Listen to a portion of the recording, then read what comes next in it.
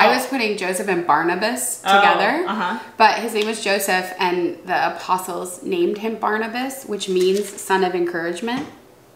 Like, first of all, maybe he comes up later. I just think that's such a random person to highlight, but how sweet that he must have been so encouraging, so loving and positive. Yeah. Like, it was such a charism for him that the apostles started calling him son of encouragement. That's funny. Like, that's so Jenna. She's such a daughter of encouragement. You know?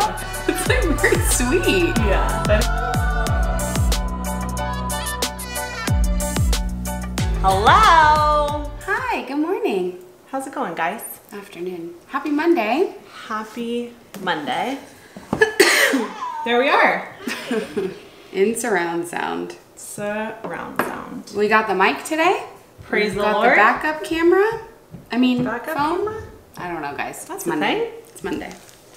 Happy Monday. Do you mind if I borrow your phone, Beth?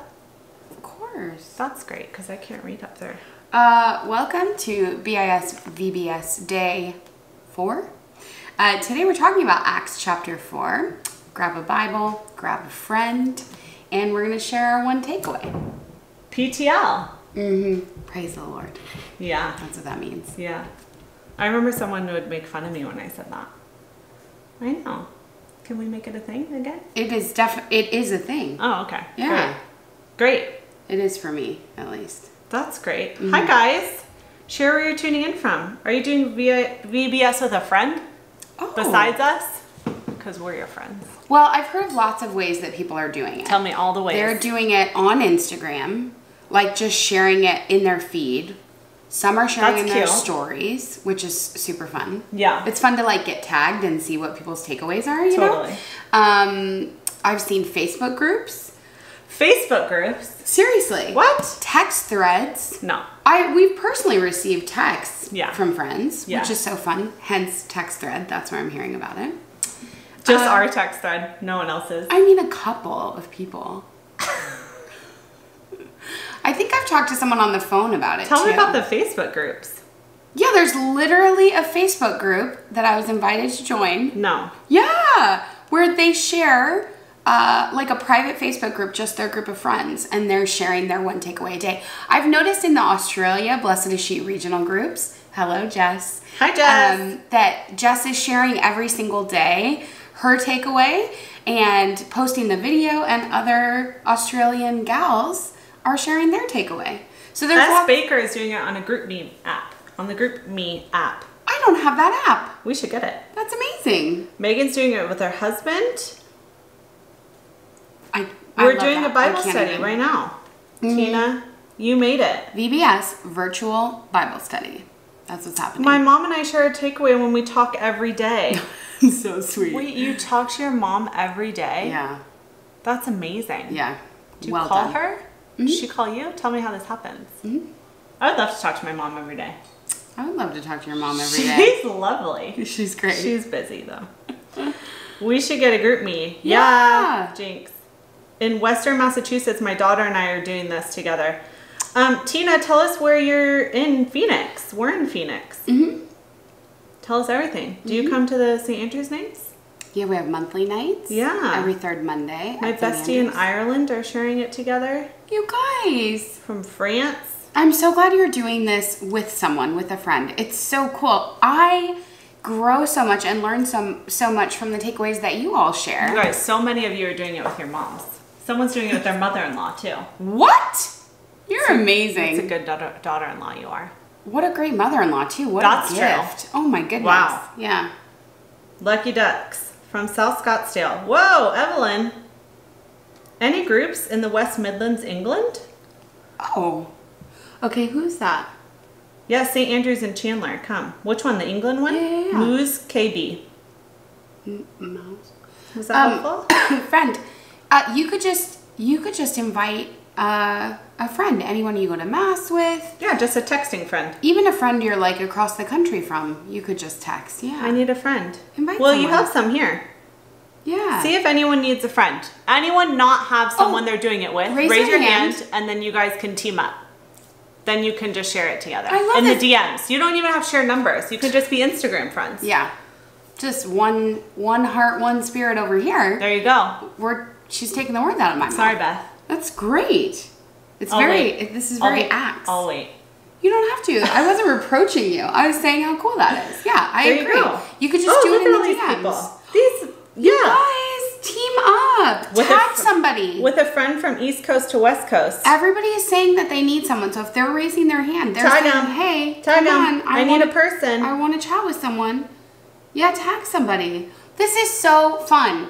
We're only on chapter 4. You're not behind. Yeah, someone said they're behind. You're not behind. Too late? Mm-mm. You didn't miss anything? No. You got all the time in the world. You're right on time. We have a lot of chapters left. Mm-hmm. Mm-hmm. This is just the beginning, friends. It's feeling very prophetic this morning. Is it? You're right on time. This is just the beginning. The time is now. Wait, what's happening October 12th in Cali? Can't wait to meet you guys.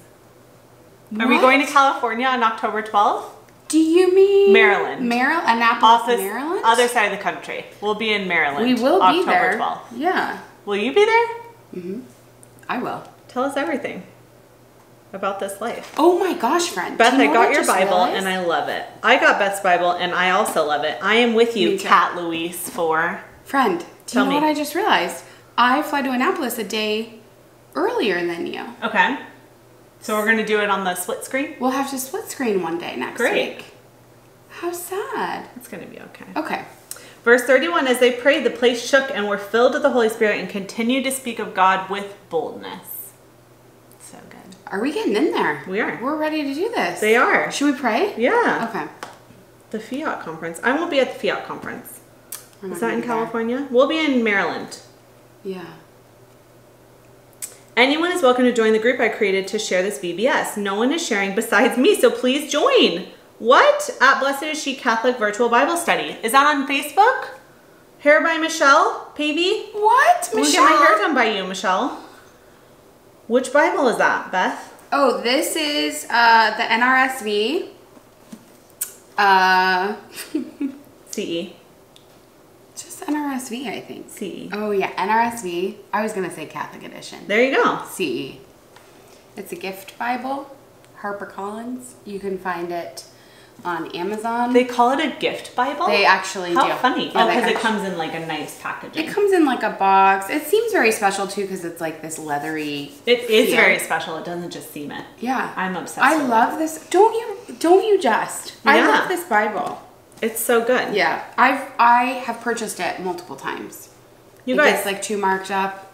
I just buy the same one. Hair by Michelle has a group. Yeah. Anyone who doesn't have someone to chat with, Michelle wants to chat with you. Yes. She has a group on Facebook. If you're not on Facebook, it's on find Facebook. a friend on the IG. Yes. Love it. There was one thing I was going to share. What is it? Sorry. Oh my gosh. You had to share your Bible. It's so great. What's the event in Annapolis? We're having our last U.S. Shine Retreat in Annapolis, Maryland, October 11th and 12th. Very nearly sold out. In fact, I haven't checked. Is it sold out? It might be. Go. There's a couple Maryland gals here and they didn't even know about it. You guys. You have to go right now. Oh my gosh. Jenna and I are going to be there. We'll be there. In a couple weeks. Week and a half. Yeah. We're going to be at Holy Family Catholic Church in Davidsonville. It's hard. Wow. I type it 20 times a day. Holy Family Catholic Church. But you can buy your ticket. You can find out more information. You can watch a little video on the Shine Retreats. All at blessedisshe.net/retreat. So, Megan dropped the link. Thanks, Megan. Megan, do you mind telling me if there are any tickets left for that? Yeah, Megan, could you check that? You know, there are absolutely tickets for our Ireland retreat, which is our only/last European Shine Retreat for the year. 23 tickets left to Annapolis. Ooh. We're getting there. We do have the BIS Bible here. It's being used as our mic holder. That's what I used this morning to read. Yeah. We love both.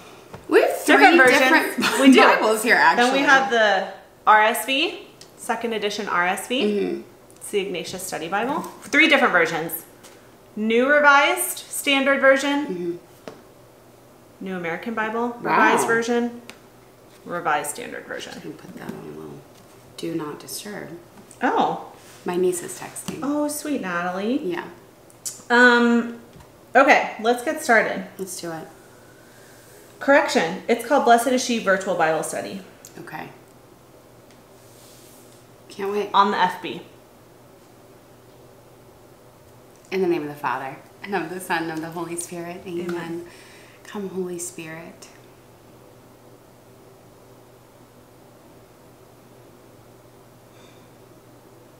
Thank you for coming. Thank you for your presence, your power, your love. I ask, Holy Spirit, that you would make yourself abundantly clear and present in the lives of every person watching. Holy Spirit, that your presence and your power would increase in their life today. Pray especially for the boldness that only you can bring, Holy Spirit. I pray for vision to see Scripture in the way that you wrote it and you intended it, Lord. I pray that it would cut us to the heart as it did those early adopters, those early recipients of the gospel. Lord, we just soak in your presence this morning. Thank you for being with us. Thank you for this time to be together. In Jesus' name we pray. Amen. Amen. In the name of the Father, and the Son, and the Holy Spirit. Amen. Beth, do you want to take us away? Yeah, I would love to. Oh my goodness. So praise the Lord. I just love Acts. I love it so much. It's just the way life is meant to be. And that's like an overriding theme for me. This is not a fluke. This is not just for the apostles. This is not one thing that happened one time. This is the beginning of a new era, a new life. It's incredible. This is what our life is meant to be like. And the thing that I'm struck by today, and I think I'm going to be praying with it for a little while, is I don't know if it's a verse necessarily.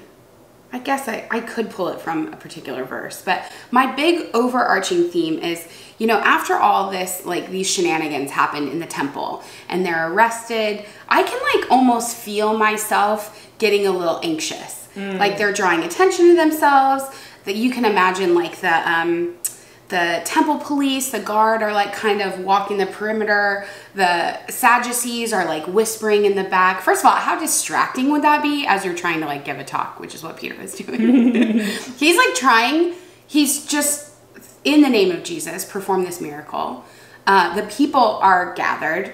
I mean, clearly hundreds, if not thousands of people are being drawn. This is 2,000 more people since Pentecost. That's verse 4.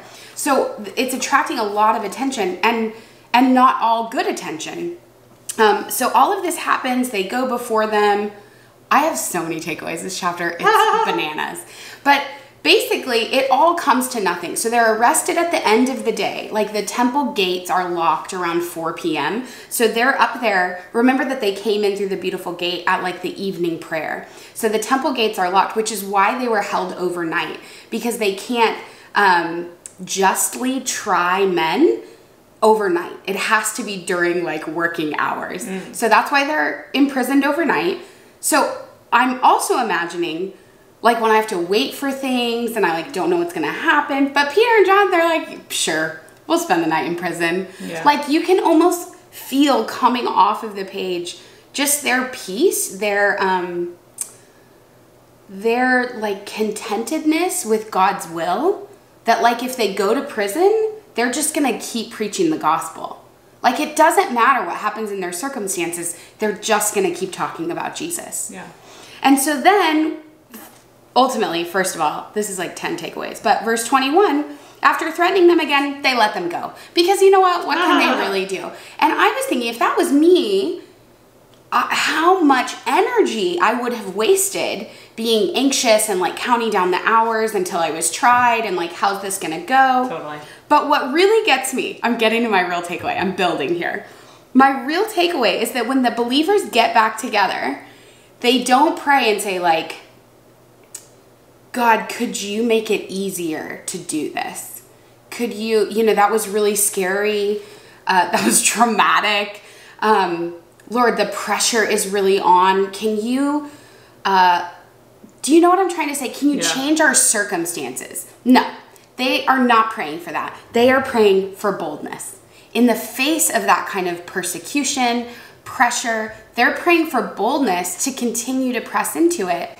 And even when he's quoting Psalm 118 in verses, oh gosh, that Psalm 18 is over here. Just kidding. He's quoting something over here in verse like 25 and 26. So even when they're looking back at their experience of the passion of Jesus, they're seeing it through the lens of God's word, and suddenly their vision is totally clear that what felt brutal in the moment, you know, they're all scattered, like as Jesus is being arrested and tortured, and they're all, I can just imagine like panic, despair. But in hindsight, they're like, oh, that was totally the Lord's will. So now they're living that reality of something awful happening and yet being totally at peace, believing that it's God's will and that he's going to work it out for their good. Was that, I mean, that was really long-winded, but did you get what I was trying to say? I think it's funny that they didn't pray for like protection. They prayed for like boldness. This is it. Yeah. Yeah.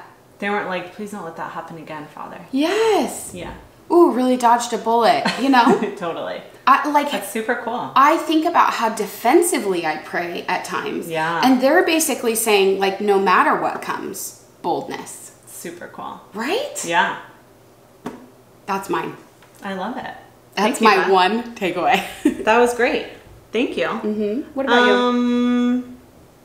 I don't remember now. Oh, sorry. Oh my gosh. Don't worry. That was so beautiful.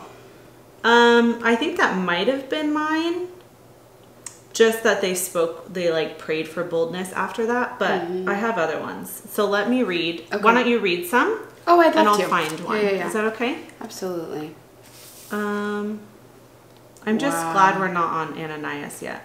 Mara, I've been following the story of Ava Love on Instagram, daughter of Lindsay Letters and Dugan? Yeah, Am I saying that right? Sherbondi, who suffered a TBI August 22nd. Me too. Been praying every day. Reading verse 29, grant to your servants to speak your word with all... What verse is that? Oh no. With all boldness. Verse 29. Yeah. Yeah, I love that. I love praying in faith. And he shared something over the weekend about his own prayer and conviction, and really even vulnerably put it out here. Here's what I'm expecting of God. Here's what I'm asking. Do you want to tell the story? With all boldness. Yeah, Ava suffered a TBI from a very short fall, kind of a weird freak accident, and has been, she's in the process of waking up from this TBI. So people all over the world have been praying for her, and so are we. We're going to partner with them and pray with boldness, like these apostles, for her complete healing and perfect health in Jesus' name. Yeah. Okay, I remembered. It is verse 13. Now when they saw the boldness of Peter and John and realized that they were uneducated and ordinary men, they were amazed and recognized them as companions of Jesus. What I love about this is it doesn't matter anything else. All that matters is being a companion of Jesus. Like, they couldn't figure out why it was, but all they knew to be true was that these are companions of Jesus. These are Jesus's friends. And so just to live my life, for you to live your life, it doesn't matter our background. It doesn't matter what we're doing in our lives, our vocation, our job, any of it. All that matters is to just be a companion of Jesus, to be at his right hand, to be in relationship with him. And that's the part that I really loved. And obviously, ultimately, to like pray with boldness and pray like they do, but I think it all starts with being a companion of Jesus. Mm-hmm. Like that was the defining characteristic. Totally. Yeah. They're a companion of Jesus. Yeah. Which I think, if I'm not mistaken, was what St. Ignatius originally called the Jesuits. Oh, really? I think someone will probably correct me on that, but I think so. Yeah. Okay. What else we got? Verse 17 made me laugh so hard. Oh, go ahead. That's the one I was looking for. It's a little different in my translation, but read The guards gave them a stern warning to stop talking about Jesus, like their friend was murdered, and that didn't stop them. What would a stern warning? Why would that stop them? Yeah. It's so funny. Verse 2, much annoyed. How often do we get annoyed at others sharing what we think is our territory instead of remembering there's more than enough work and too few workers as it is? What's the verse? What's the verse? I actually have annoyed. I thought annoyed was such a choice word there. While Peter and John were speaking to the temple, to the people, the priests, the captain of the temple, and the Sadducees came to them, much annoyed because they were teaching the people and proclaiming that in Jesus there was resurrection of the dead. Boy, that's so good. Thank you. Pray for boldness and to continue to press into it. I love this analysis. I would watch this every day if only I'm not on the other side of the world. Well, we're so glad you're here, Jelly Dawn. I'm glad. It's so cool that you're here live, but we do share these every day on YouTube. Yes. So you can go back and watch them. You can share them with a friend and share your takeaway with them at any time. I love this one too. Verse 20, it is impossible for us not to speak about what we have seen and heard. Yeah, like, is it impossible for us to hold it in? You know? Like, are we living our lives like impossible? Like, it's just, it has to just be like oozing. Yeah. Is it oozing out of us? You know? That's like a forceful word. It's impossible for us to keep it in. Yeah. As they prayed, the place where they gathered shook. Verse 31. Could you imagine this happening in your prayer life? Holy Spirit, change me. I just love that whole prayer of Peter. I'm so grateful that it's included because it really is a primer for us in prayer. Peter is teaching us how to pray here. I know it's going back in a way to my takeaway, but I so often pray about circumstances or pray for people. And Peter is just praying God's will, in union with God's will. More of the Holy Spirit, more boldness. It's not about the particulars. It's about the presence, you know? Yeah. Yeah. I loved the cornerstone too. Verse 11, Jesus is a cornerstone to all that we do. He is the rock that we must build everything from. And once in place, everything else will come together and be built upon.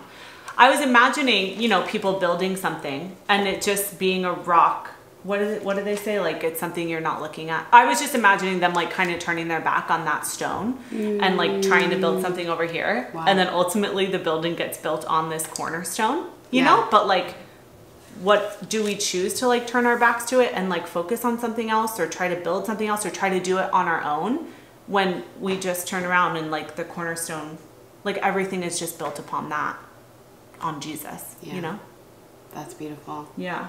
I had something cool, like scripture is so beautiful like this. There are just Easter eggs everywhere. Right. So if you remember this verse that we're talking about, verse 11, this Jesus is the stone that was rejected by you, the builders. It has become the cornerstone. So that's from Psalm 118. So I flip over to Psalm 118, and something to keep in mind is that Peter right now is preaching to the priests, to the Sadducees. They know the scriptures. Right. They pray the Psalms every day. As soon as they hear one verse of a psalm, the whole psalm is coming to mind. Similarly, Jesus quoted, my God, why have you abandoned me?" from the cross, from Psalm 22. Now, if you go back and read Psalm 22, that psalm ends victoriously. It says like that he's persecuted, that I can't remember everything. Dogs are like tearing at him. I don't know. Sorry, Lord. I'll read it later. So it's saying all these things prophetically, but it ends in victory, that he overcomes. That's Psalm 22. So when Jesus quoted that, they're thinking, wait a second. Yeah. That psalm ends victoriously. Similarly, Psalm 118, something so fantastic is hidden here. In Psalm 118, starting at verse 5. Out of my distress, I called on the Lord. The Lord answered me and set me in a broad place. With the Lord on my side, I do not fear. What can mortals do to me? He's basically saying, I know you have no power over me, by quoting Psalm 118. He's saying, I belong to the Lord. Jesus is going to do it. He's going to do this in his name. You can do nothing to me. So cool. Isn't that crazy? So they would have known that hearing him quote Psalm 118. This is from Anna, verse 20. It is impossible for us not to speak about what we have seen and heard. Do I have that same conviction? Please, God, let it be that way for me. Yes. Totally. Me too.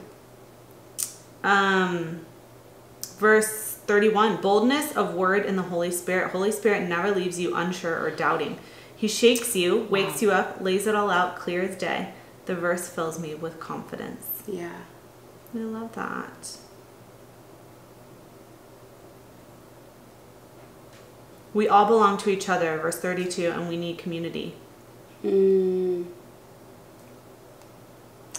you know, I thought one other thing was really interesting in this, verse 33. With great power, the apostles gave their testimony to the resurrection of the Lord Jesus, and great grace was upon them all. And I wonder if there's like a little pattern in there. The Holy Spirit has come. He gives them power. So with great power, what was the fruit of that great power was them giving their testimonies. And as they gave their testimony, great grace was upon them all.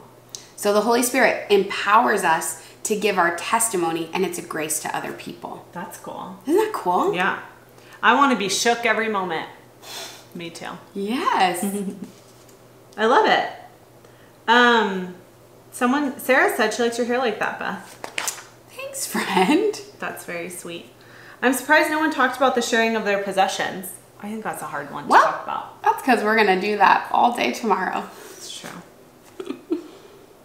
Well, thanks, guys. Yeah. I'm so glad to be with you. I'm really hoping that you can connect with each other. I saw some more people getting invited to group chats and stuff like that. So please keep persevering and chatting with each other and sharing the good news with each other in boldness, you know? Tag away. Yes. Scroll up these comments and find somebody who said they're also looking for a buddy to read scripture with. And then, friend, boldly just DM them. Phone a friend. Yep. Did you get your hair done? Such a pretty color, Beth. What? You guys, thank you. Yeah. A while ago. It's just different. It's just up. I agree. Verse 34, there is not a needy person. I feel like this doesn't only refer to materially, but also spiritually. I agree. Yeah. I totally thought that as well. I think that's beautiful. Weekday only. Yeah. So we read one chapter a day, Monday through Friday, and we're here live at 12:30 Eastern every day. Yes. Every weekday. Every weekday, and then they're all on the YouTube after. All on YouTube. And we would love if you would share your comments there as well. My Friday takeaway was that the healed man clung to Peter. He's still clinging to Peter. Reminds me to always cling to the church in gratitude for healing. Wow. I loved that too. He was just like holding on to Peter for dear life. It was like very strange. What? Where was that? Yeah. What verse? When he heals him last week. Okay. In 3. In 3. Hi, Shalini. I want to find that. Maybe my translation's a little different. I don't remember clinging, but I love that. Yeah. It was so funny. I'm surprised no one had at the end of verse 4. There's just such that funny little detail about Joseph. While he clung to Peter and John, all the people ran together to them, utterly astonished. He just was like clinging to them. Yeah. So funny. Okay, I interrupted you. I'm sorry. Oh, no, it's okay. Josephus? I asked that. It's not Josephus. I was putting Joseph and Barnabas together. But his name was Joseph, and the apostles named him Barnabas, which means son of encouragement. Like, first of all, maybe he comes up later. I just think that's such a random person to highlight. But how sweet that he must have been so encouraging, so loving and positive. Yeah. Like, it was such a charism for him that the apostles started calling him son of encouragement. That's funny. Like, that's so Jenna. She's such a daughter of encouragement. You know? It's like very sweet. Yeah, that is cute. And it makes me want to really be an encourager and like speak life. Yeah. Somebody who like spoke life, their name is recorded in scripture. That's cool. Isn't that beautiful? Yeah. That's all he did, quote unquote. All he did was speak life to people. He wasn't chosen to be an apostle yet. He sold a field. Yep. Is that him? Was it him that wasn't chosen over here? I don't remember. Hold on. Chapter 5 tomorrow. That's on page 1, right? Chapter 1. Yeah. Who were the two? Oh, Joseph called Barsabas. I wonder if that's the same. Joseph called Barnabas. Oh. I don't know. Maybe that he was called Barsabas, and they started calling him Barnabas because that actually meant son of encouragement. Who wrote this? Luke? Luke. Yeah. See, Let us know. Let us know. Oh, I wonder if it's in here. Where? Oh, in here. Yeah, okay, we'll read it. We love you guys. Good times. Good times. Thanks for chatting with us and sharing your takeaways. It's just the best. We'll chat with you tomorrow at 12:30. We'll be here. Eastern. And then we're going to be kind of speedy tomorrow because then it's Teachable Tuesday. Yeah. Just so you know. Okay. See you then. So be ready. Chapter 5, man. Buckle up. Buckle. We probably need